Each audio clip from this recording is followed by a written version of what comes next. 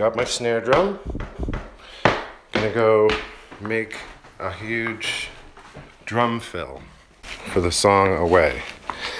I got my drums, put my floor tom back that was at Mitch's. I got another floor tom that I got in the attic and another tom. I'm gonna put them all together.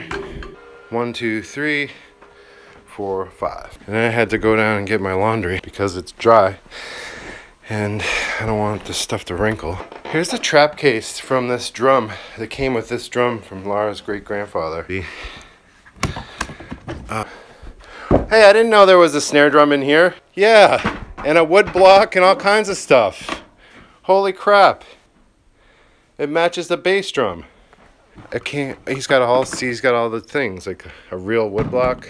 Got his stick still in here. Look at this ancient pedal. What the heck is that? Sorry. I think that might be like some kind of light or something.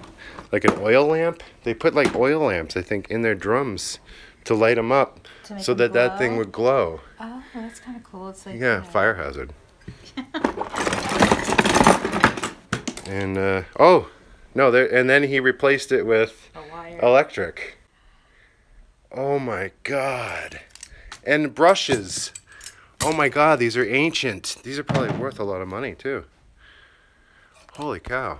Well, none of this stuff is worth what it should be worth. They open up. This is the snare drum stand compared to what we use now.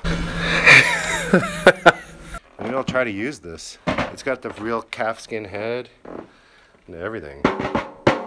Huh.